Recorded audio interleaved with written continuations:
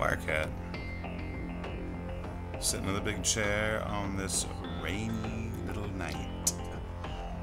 Welcome.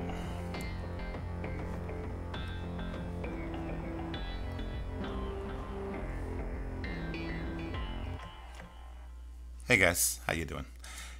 Hey, did you know that if you install a new VST, or any VST for that matter, after you install it, you're going to need to, well, scan and make sure that Sonar or Cakewalk sees it. To do that, just go right up here to Plugins, pull that little drop box down, and hit Scan Folders. It'll scan through all your little DLLs and your files to find that new VST you've been waiting to play, and then you'll be pretty much ready to go. So make sure you do that after you install a new plugin, and also make sure you go in the preferences over here and tell it not to scan for plugins upon startup, because that is a total mess. You don't want to be messing with that. Basically, when you start Sonar, when you start Cakewalk, the first thing it'll do is scan for all your plugins for about 30 seconds. If you have a bunch of plugins, it could take even longer, but it just screws things up. You really don't want to do that. But hey, while we're here, let's just do a quickie, and we'll talk about controllers. I don't know what controller you guys are using. I personally, because I use Cakewalk, and Cakewalk used to have a relationship with Roland, I use the Roland controller series. Myself, I use the A800 Pro, and it has a pretty tight integration with Sonar, with Cakewalk. That said, let's check out a very useful feature of that integration. Here we have Omnisphere on the front here, and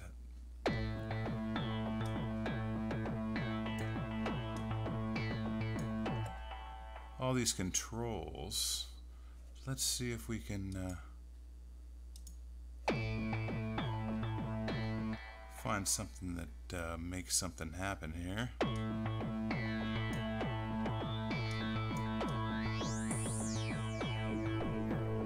Very cool. How about that? Now that is cool. Wouldn't that be cool if we could use that effect while we're playing? Well, we can. All we gotta do is just decide on your controller what knob or slider you want to use. So I'm gonna pick this first knob on my controller. Right click, learn control, and twist that, and boom. So now let's check this out.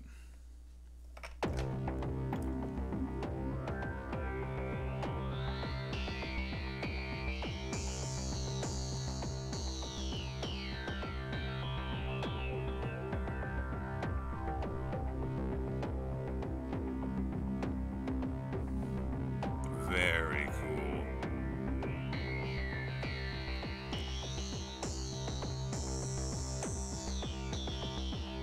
Now, another way we can do this is to actually record a track. So what I'm going to do is, this project I'm working on, I'm going to mute. We're going to record a track here.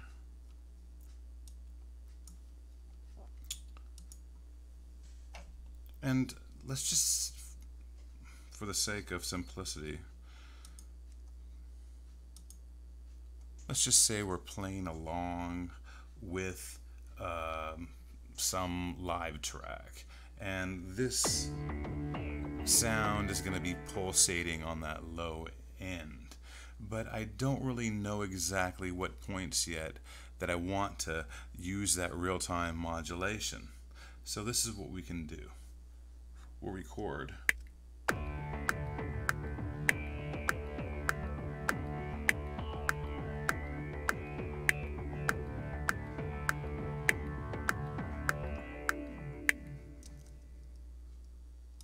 And let's just keep that going a little longer here.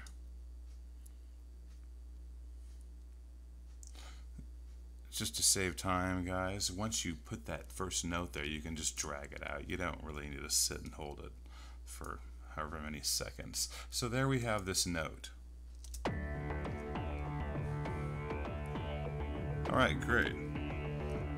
But where's my real-time effects? Well, we can do all this later. See, let's just lay the note now. And then what we'll do is we'll come back and start this at 0. And I think it was this one that controls it. So we'll just hit record again.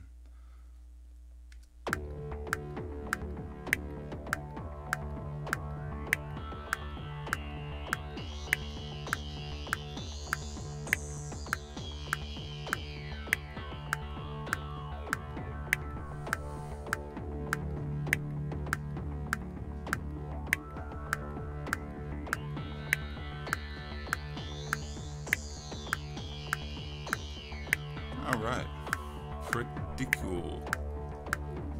Go ahead and stop that recording. So now we've done 2 recordings basically. Our original recording right here of just that one note. And now here you see the waveforms for basically the knob turn, the real-time controller here. And after all is said and done, we can just play that back.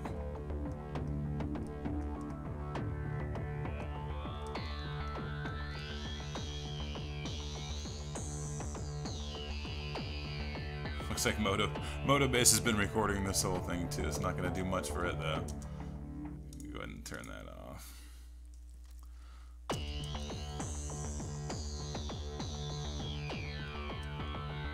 Sounds pretty cool though, huh?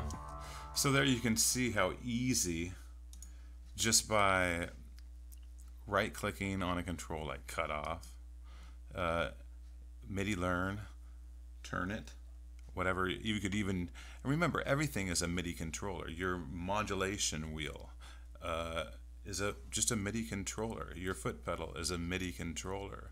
So anything can be assigned to anything. And let's see, do they have an unlearn? Unlearn right here. So we can unlearn that too. Unlearn filter cutoff. And now when I go to the same controller, nothing is happening. So let's try it again. I want to control the cutoff. I'm going to right click, MIDI learn.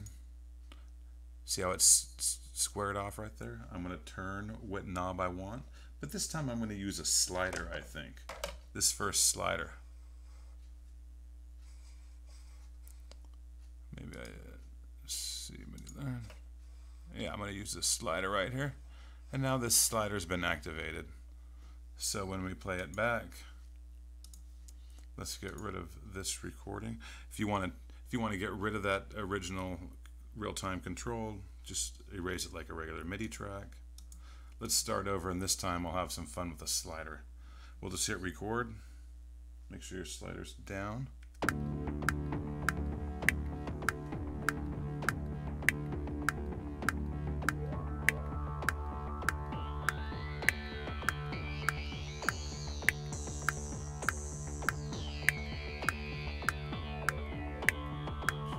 Do a full sweep.